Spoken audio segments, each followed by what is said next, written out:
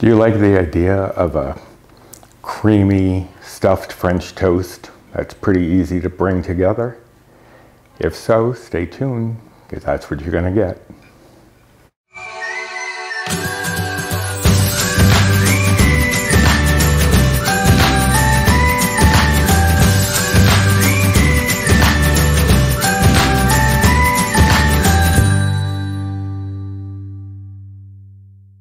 Hello and welcome to my kitchen. My name is Roy. I'm a home cook, amateur baker, and I want to share some of my recipes with you that have helped me on my weight loss journey. These are low bite, low point recipes. If you're following WW, I am on iTrack Bites Better Balance plan, which translates into the WW Blue plan. And if you follow me on Instagram or are part of my Facebook group, you might already know that this is what the recipe was going to be for this week. However, there was a technical difficulty and I did not get any audio. So this will be next week's video. These blueberry cream cheese crumb bars. So look forward to those. But for today, we are still going to use the cream cheese that we made from my first video.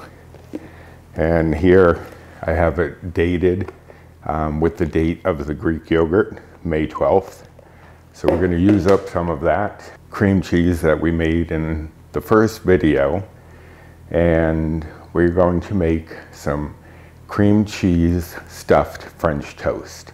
And you want the bread dried out a bit. You usually would leave it out overnight, or that's what I do, because the bread, especially low bite, low point breads, can sometimes be a little off from normal bread, so you could soak it and it falls apart. So I like to leave it out overnight just so that it'll lose some of its moisture and it'll be easier to work with. So I forgot to leave my bread out last night to dry. So I'm going to put it in the toaster oven and just dry it out a little bit so it'll absorb more of that egg custard.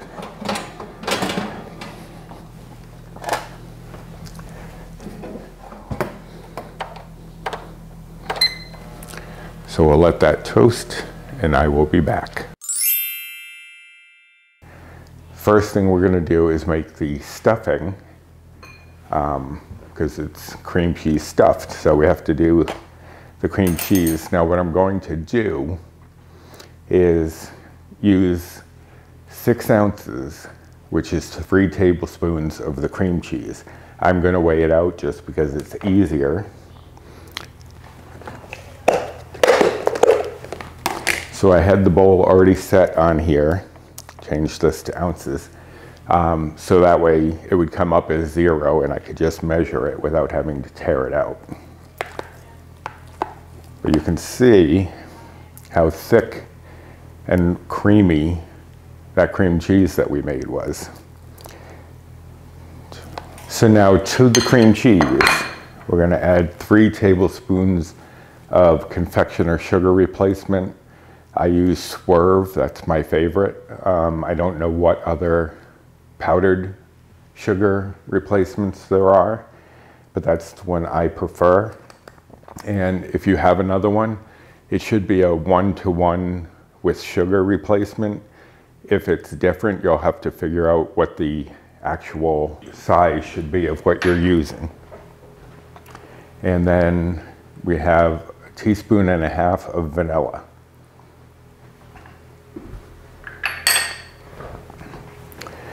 I'm going to mix that up.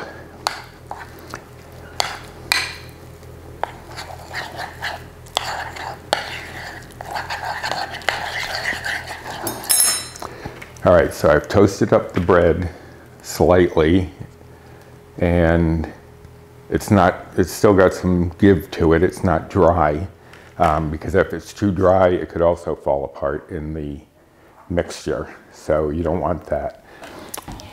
Okay, so what you're going to do is divide this into 3 servings. You're only going to cover half of the bread because the other half is going to be sandwiched on there. And it doesn't have to be precise, but as close as you can get so they're all evenly stuffed.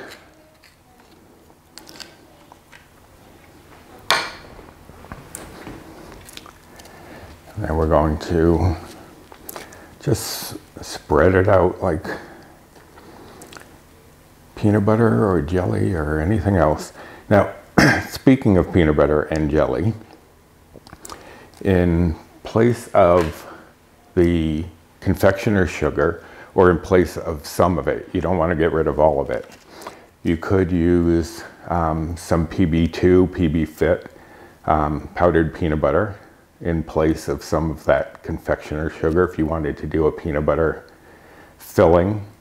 You could also do, instead of the confectioner's sugar at all, you could also do some sugar-free jelly and spread that through here. You can also chop up some fruit, some strawberries.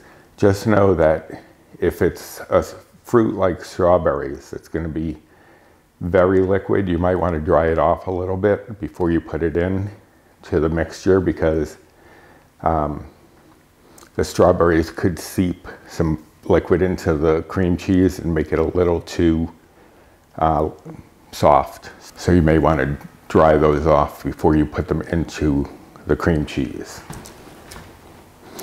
Okay, so then you just put the other piece on here. So you have 3 sandwiches. Now this is a serving for 2. And what I'm going to do is cut each of these in half so each person gets 3 halves of the mixture. If you wanted, you could just do 1 each. And that would obviously lower the points. Now the only bites or points that come from this is from the bread. So depending on the bread that you use, that will affect whatever the points of this recipe are, because there's no points or bites in the cream cheese or in the egg mixture that you're going to be putting them in. Now this is the bread that I use. I like the Sara Lee Delightful 45. These are 1 bite per slice, 2 bites for 2 slices. But if you go up to 3, which we're basically doing by splitting this into a 2-person breakfast, then it's going to be 4 bites. So this whole meal is going to be 4 bites, not including the bacon that I'll be adding later. Okay, now for the egg mixture, you're going to want 2 eggs. You have a 1/4 cup of almond milk here. A little bit of salt. You just want a pinch of salt to counteract that sweetness. I'm going to add a dash more vanilla. You don't have to, it's not in the recipe, but just to enhance that vanilla flavor, I'm going to add some more. You could also use other extracts if you wanted to try something different, but that's totally up to you. I'm also going to add 3/4 of a teaspoon of cinnamon, and then 1 teaspoon of a sugar alternative. Mine is Swerve, as you probably already know. So we're going to get, you want a shallow bowl that will fit the bread perfectly. You don't want to get it into something too small or something too big, because then the egg mixture won't be able to get access to all of the bread if it's too wide of a bowl.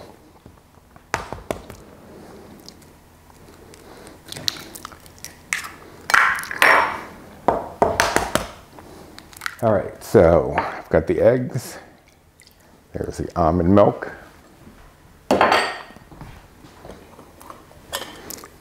Just a pinch of salt.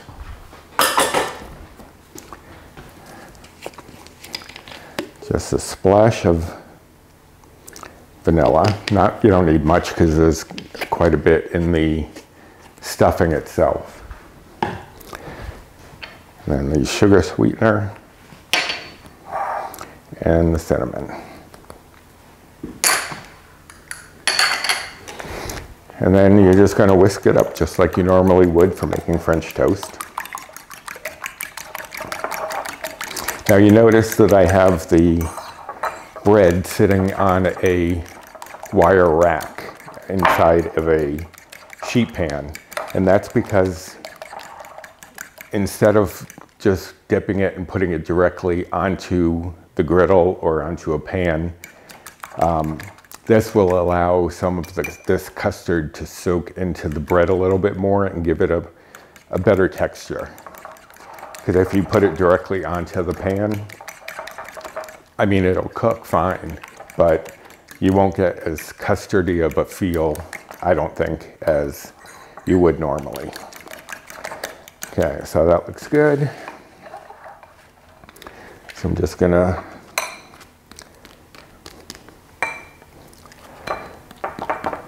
and I usually press it down a little bit just so that it's soaking up some of that egg mixture. Kind of like a sponge where you squeeze it to get a little more absorption in there.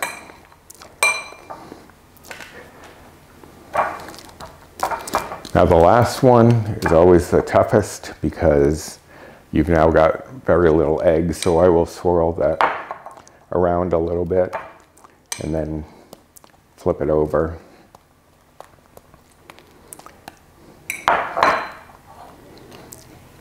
And what I'll do with the rest is just, especially on the last one, I did add some more of the egg custard on there.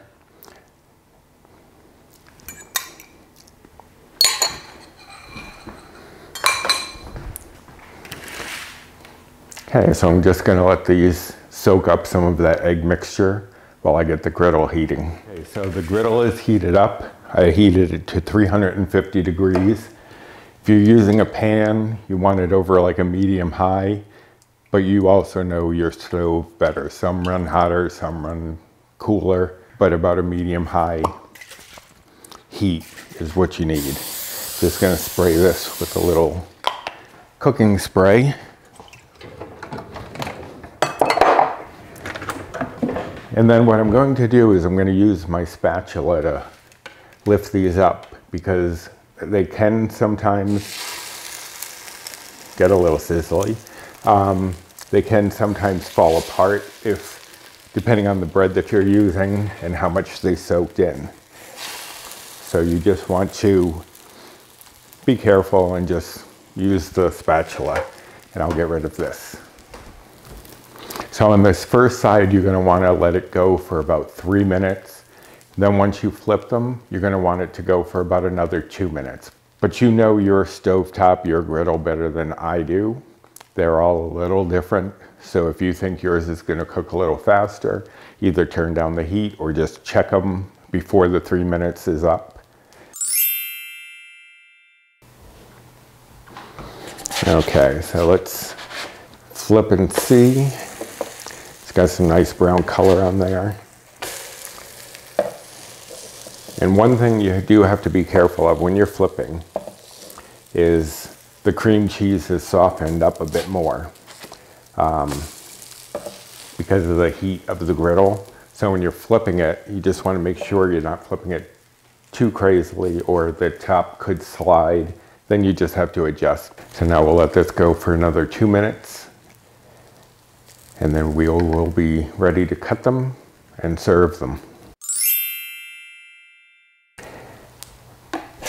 And we're done. So I'm going to transfer this to a cutting board.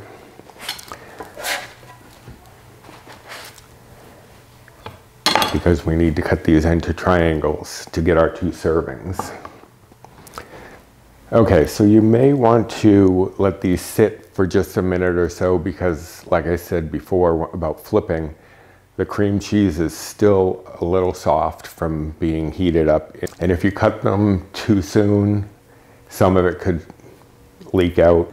But these have been sitting for about a minute, so you don't have to wait long. And just cut them into triangles.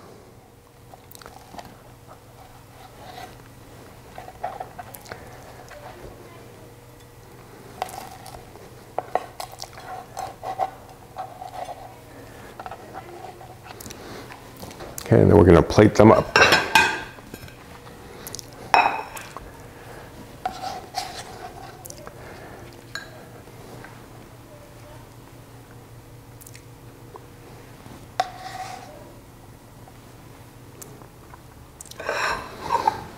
Okay, so there you have it.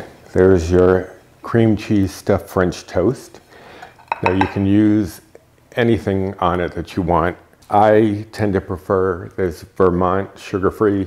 This is not sponsored. This just happens to be the lowest bite point syrup that I found. There could be others that are about the same, but this is the one I like to use. Okay, for these 3 triangles of cream cheese stuffed French toast, using the bread that I use, this is going to be 4 bites. If you're following calories, it's going to be 246 calories.